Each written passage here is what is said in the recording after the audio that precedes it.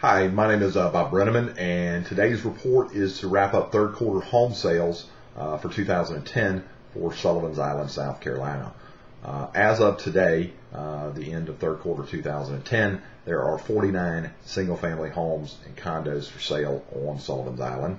The least expensive is a $570,000 two-bedroom condo. The most expensive home for sale on Sullivans Island right now is a $4.8 million oceanfront house. It's a little over 7,000 square feet. During the third quarter of 2010, 15 homes sold or went under contract on Sullivans Island.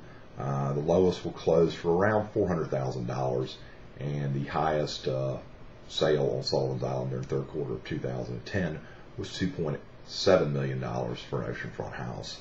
The average days on market during the third quarter of 2010 was 298 days for a home. To give you a little comparison from last quarter, that being second quarter of 2010, there were 50 homes for sale. And in second quarter, 9 homes sold or went under contract. The average days on market during the second quarter was 192 days. So looking at these numbers, slight improvement. Sullivans Island, the top of the top, at least in my opinion, for island living in Charleston. Just a great residential area.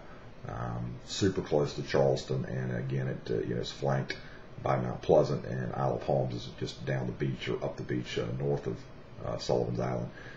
Great time to buy anywhere on the coast in the South Carolina, Charleston area, and Sullivans Island is one of those places that I would recommend if you are looking to get your foot in the door on Sullivans Island. Now is a great time to do it.